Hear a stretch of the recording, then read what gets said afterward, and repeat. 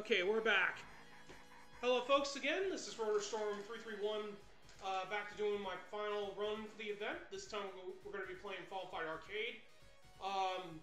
As a formal, I do want to acknowledge real quick that I will be doing this with auto-fire applied, just to give everyone a little heads up, because this is pretty much a mash-heavy game for the most part, and I don't want to wear out my hands, so my apologies. But it does help. It does improve attack speed overall. So this is auto-fire / turbo. So anyway, with that being acknowledged, let's go on ahead. Hello, MTI. Anyway, everyone knows what Final Fight is, and probably the best way to play this game is with the Mayor of Metro City himself. We're going to start in 3, 2, 1, go. Alright, so this timeless classic involves Mike Hagar, former Street Fighter and pro wrestler, as he gets elected as Metro City's mayor, and unfortunately Magyar decides to kidnap his daughter to force him to basically demand let them do whatever they want, as they've done throughout the 1980s. So our objective here is to pretty much put an end to that. Luckily, Hagar's not alone in his quest to met justice out for the entire gang, so as he'll have the Bujin Ninja guy as well as Jessica's boyfriend Cody as well. Both of them skilled fighters as well. If this was based on Hokuto no Ken, Hagar would be the Kenshiro of Final Fight, obviously. The reason why I say that is because Hagar does make an appearance in the Slam Master Games / Muscle Bomber, and his entrance theme actually has Orima Torimato Se for its entrance theme. So anyway, stage 1 is not very difficult in general. We got Thrasher coming up. It is possible to do an infinite with Hagar against Thrasher, but I'm going to play it a little bit safe and just wipe out these enemies. Here comes Thrasher. Yeah, that was pretty cheeky. Yeah, let's get rid of Doug here real quick. And force that second wave to come out. Now, technically, playing this game with Turbo with Cody is pretty fun to do, I might add. Ah, I took my first death, which I did not mean to do. That still happened. Well, I should probably point out this is probably not going to be a 1cc run. But I'm going to do the best I can to get this done. So anyway, that's round 1 in a nutshell. We're going on to the subway park to chase after Magyar. And of course, this is when we're going to be starting encountering more stronger members of the gang. Technically, the Hollywoods and Elgatos are probably the worst ones to deal with in terms of annoyance and dealing with all of them. And of course, a large amount of the enemies are, of course, based off of 80s culture. Of course, Endori being referenced to Andre the Giant, Poison Axel, Slash, and Roxy being referenced to basically a large amount of musicians. Capcom definitely loved its musicians back then. Of course, Hagar can't really outrun all these enemies. One problem with using auto-fire, though, is that it makes it very hard to stop your attacks in time, which is another downside, even though it does improve my attack speed.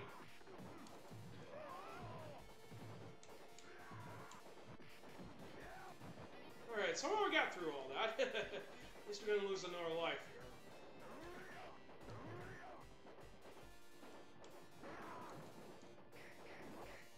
Now, I'm holding forward while I'm swinging, and that's because our character will usually move forward when they attack with a weapon.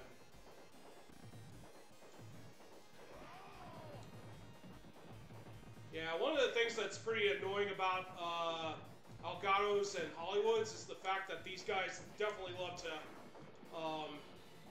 stab you like far distance. They have pretty ridiculous reach with the knives.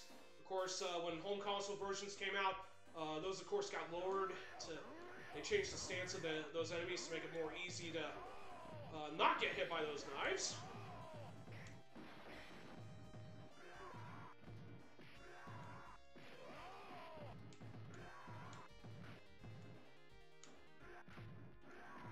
Now, Hagar does get a bit of invincibility when he does chain throws, so... Oh, well, what do you know? We defeated all the enemies and we didn't have to defeat the Jake there. So basically, you don't have to defeat every enemy to advance, just the ones that are blocking your path. So anyway, we're coming up against Sodom. We do want to be making jump attacks when he gets up, so that if he goes for those charge attacks, he won't hit us on wake up.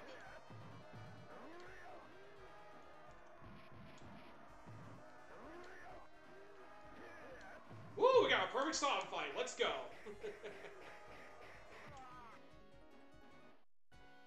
Yes, I agree. Carpal tunnel is definitely not fun. Alright, now that we've beaten Sodom, we go directly to our first bonus stage of the game. We're going to wreck up Magier's ride, pretty much. So while he's in the store picking up refreshments or whatever, we're going to wreck his ride and release some pent-up frustration with the Magier with this. So anyway, we're going to be moving on to West Side. This is when I think the game's difficulty starts really picking up. For anyone that's, if you've ever seen people speedrun this game, as well as myself, many will tell you this is not a very easy run to do. Most of the time, you will get pretty good times if you have pretty good areas, but not all of them are going to be very good. Uptown is pretty much one of the drawbacks of the run in general.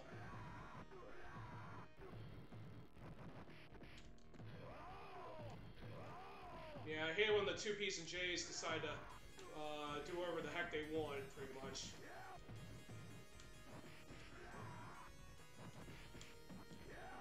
Meant to grab him. That's fine. So we're going to be moving into this bar here.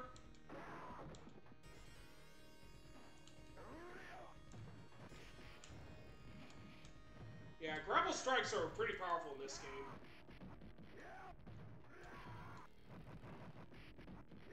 We just gotta hope that Elgato doesn't try to pull a knife on us.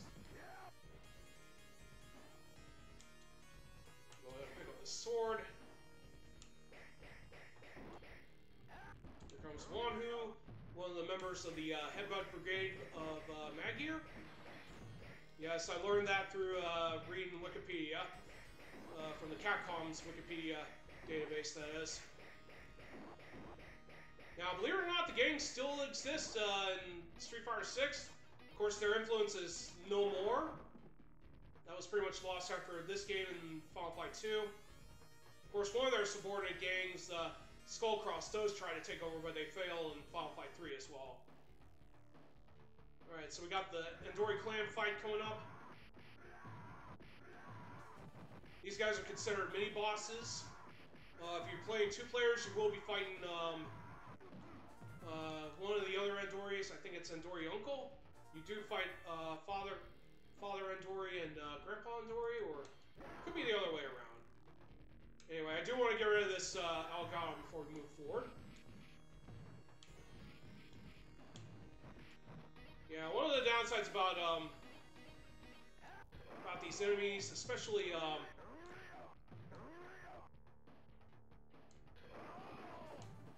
the Elgatos, is that they're pretty fast. Unfortunately, this doesn't help the fact that Hagar is pretty slow. Now, one of the downsides about trying to go fast in this game is that the enemies are very more prone to intercept your attempts to move forward. Even though the game tells you to go, they will just get right in front of you. Now, we're not going to advance forward because we're going to force Eddie to come out. He can be pretty dangerous with his strikes. We do want to position ourselves in a way that he won't grab us and start attacking us. So once he gets into this final health bar, he'll start going for the gun instead of trying to club us. This way we don't let him get us. Alright, we're going on to the industrial area.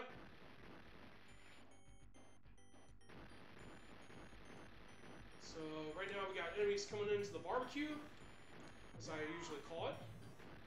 Of course, we don't want to be being held up here. Now, as long as we don't move up or down, our character is safe from being burned. But here comes most of the enemies. So we can lure all these enemies, including the ones that will appear next, into the flames, and they'll get... Ooh, I don't know if I moved or not.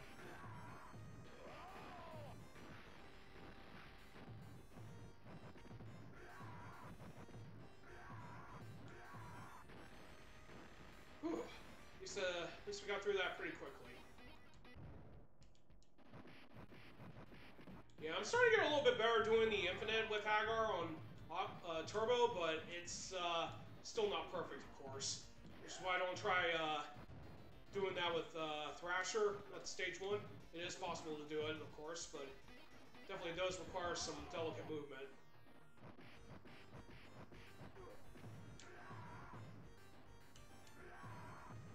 I'm gonna pick up this sword because we got a slash coming up. Unfortunately, that didn't go the way I wanted to because of stupid Andori, aka Hugo. For those of you that are Street Fighter fans, I might add.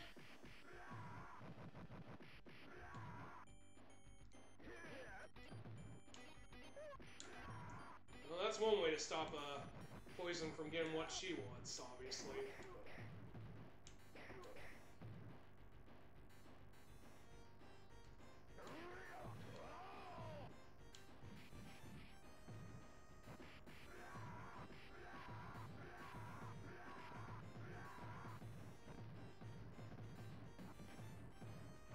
We got rid of the knife guys.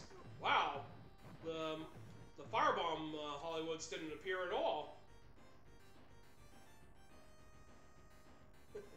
All right, so we got past that group. I don't know, by some dumb fluke or whatever. But at least we didn't take a death there. Of course, now we gotta defeat all these enemies before we do battle with Rolando, of course.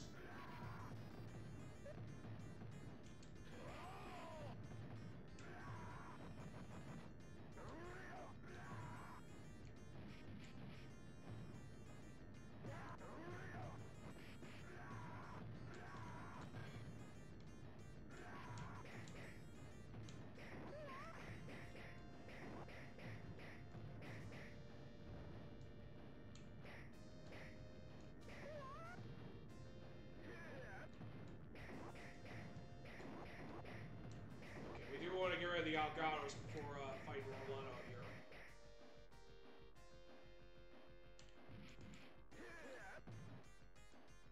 Get a free pile driver, obviously.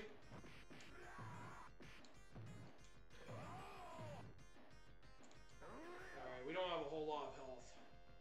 Which is going to be a problem since I usually try to have plenty of health when fighting Rolando here. And that's because we want to use the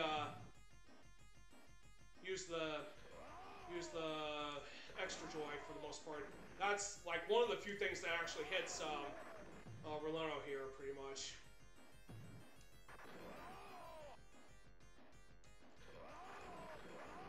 Alright, there we go. Alright, we did lose a life on that fight, but that was still good. Oh, thank you for the raid, Toad 22484.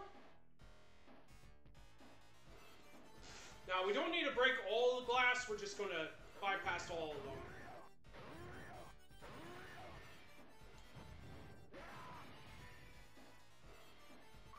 Now, of course, we don't get any bonus points, of course. But that's beside the point, so we're going directly into Bay Area. Arguably one of the longest stages of the game aside from Uptown, and this is where we're going to be fighting a lot of specialized areas where certain members of the gang will be waiting for us. In fact, we'll be dealing with the Headbutt Brigade coming up first.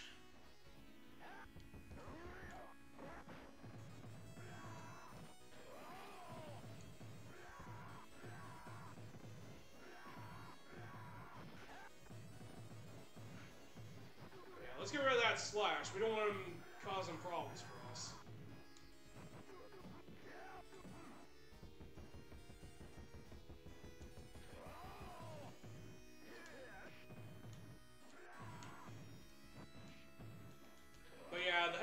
Brigade does quite a bit of damage in general.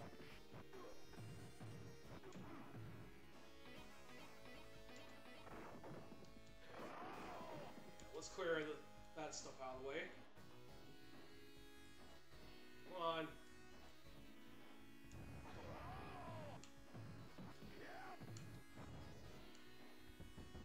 Darn you. Freaking Andori. Yeah, sometimes when you're close to the Andoris, they seem to get priority. Alright, so we got past him, so we just have to deal with the barrels.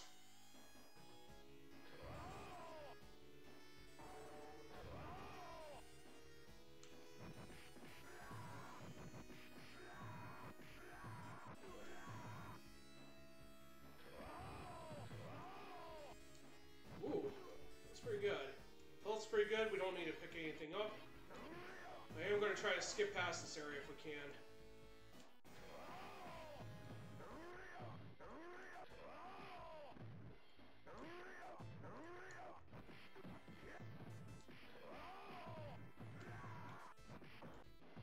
And stop it, Roxy's and Poisons.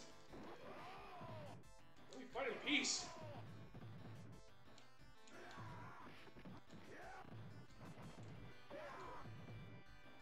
Man, talk about annoying.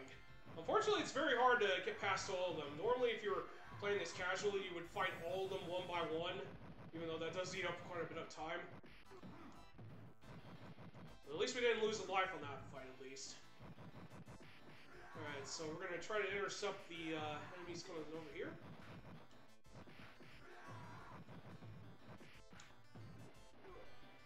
Alright, we're going to try to get past all these guys pretty quickly if we can. 2Ps and Js tend to be pretty annoying when I'm trying to do reverse jumps. As long as you're staying in the middle like I am, you're going to probably be safe from just about everything, unless one of the enemies attacks you, of course.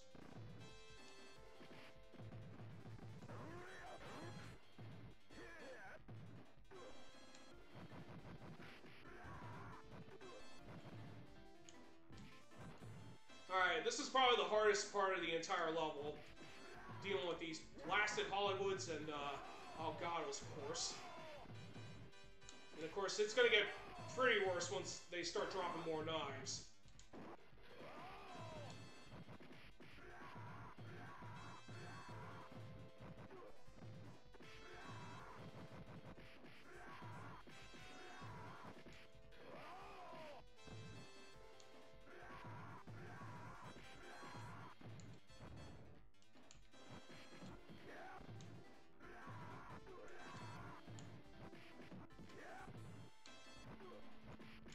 Whew, that was close.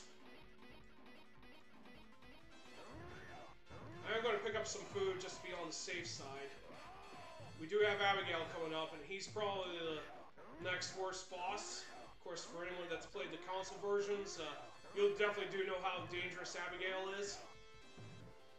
It's kind of weird how OP he was in Street Fighter V as a playable fighter. Okay, Doug, that's enough.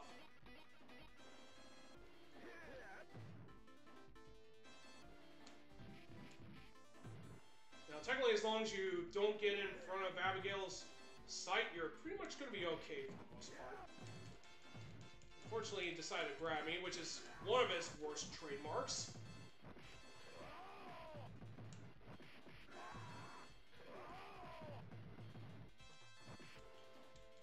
You gotta be kidding me. I landed that hit. Fine, let's take that death there. Man, that was a bit of a slowdown if I ever saw it.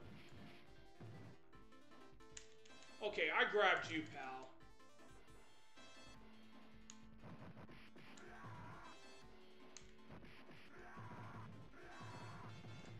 Okay, there we go. Huh. That's pretty weird. I normally don't usually clear Great Barrier Area underneath 18 minutes. So that's a first.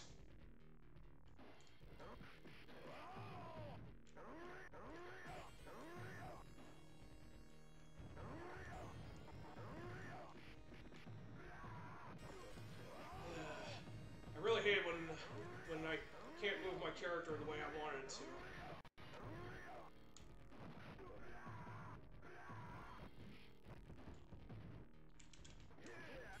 Yeah, sometimes you can get a recovery pile driver when you do that move, though, obviously.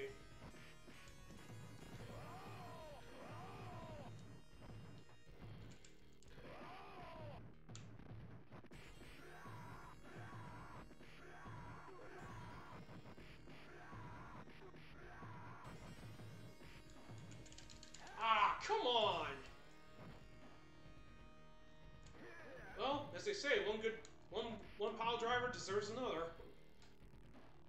Yeah, unfortunately, one of the downsides about weakening enemies in this game is that if you use throws, for the most part, they will, like, literally take less damage than normal, even though this game is very heavily on damage. Alright, so there's probably a good chance I'll probably continue on this stage, which is no surprise. Anyway, we got the Headbutt Brigade waiting for us to greet us here. So I am going to try to move forward without having to engage. There's no guarantees. Yeah, I should not have done that.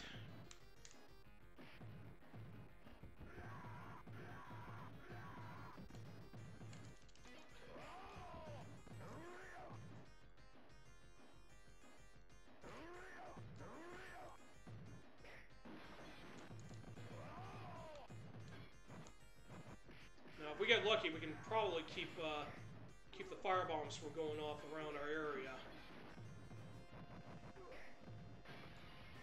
Alright, not bad. Looks like we made a small recovery. Not a huge one, of course.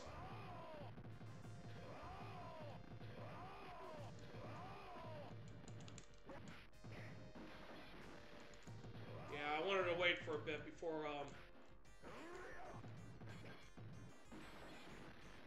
we advance. We don't have to fight all the enemies, but this game literally just forces you to fight them sometimes.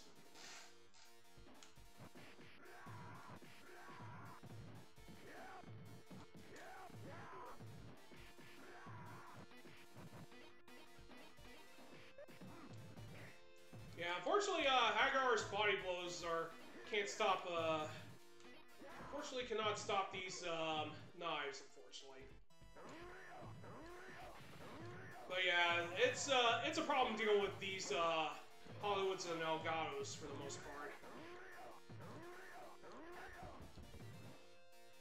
And unfortunately, we got a ton of enemies coming right at us.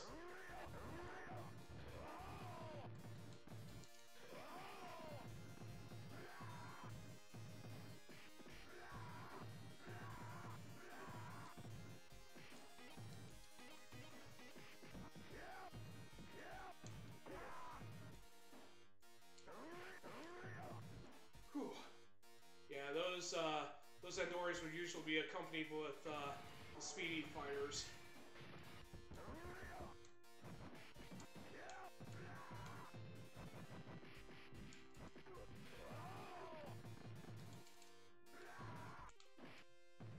Man, I'm getting pounded over here. Not surprisingly, welcome to Uptown, folks.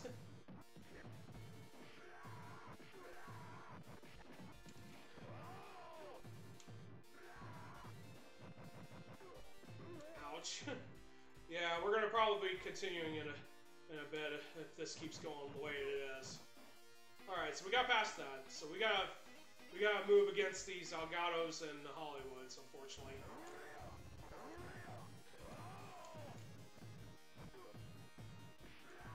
Well, at least we got rid of the Elgato. Don't even try that, Hollywood.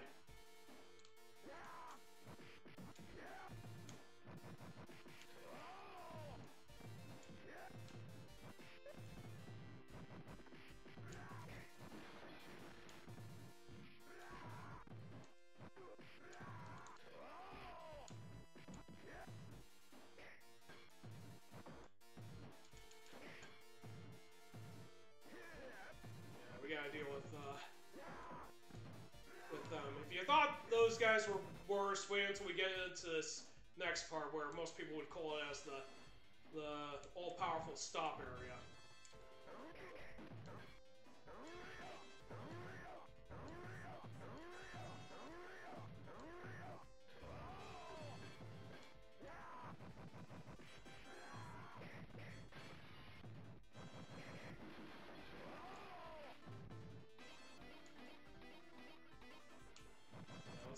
2P because we don't want to be dealing with him along with the Elgato and Hollywood.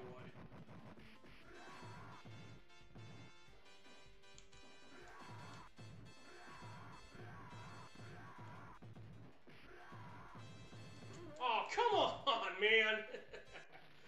Alright. Well, I know that was kind of a long shot. But hey, you gotta give me credit for making it this far without continuing. And I can tell you right now, 1cc in this game is not easy. You gotta give your hat to those that actually do pull it off without failing.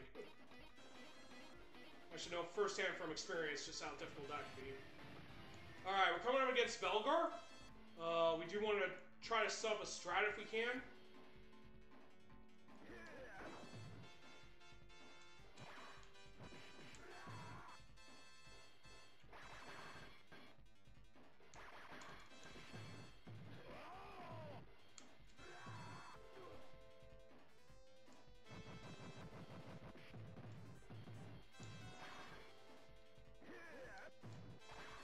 Man.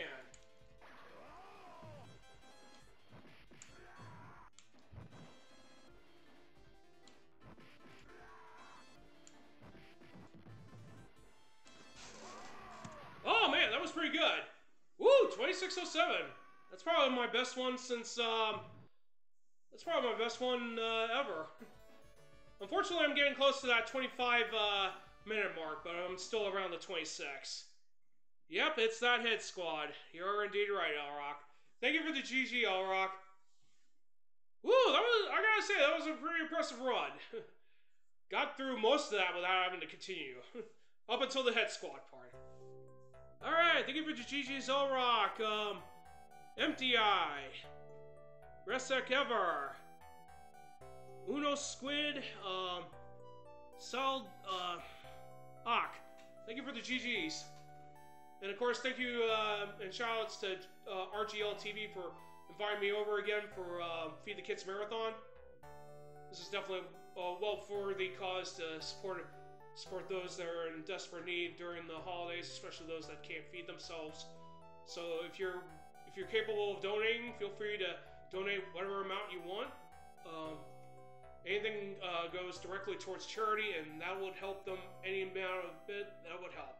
I mean, it could be $1, $5, $10, $20, whatever.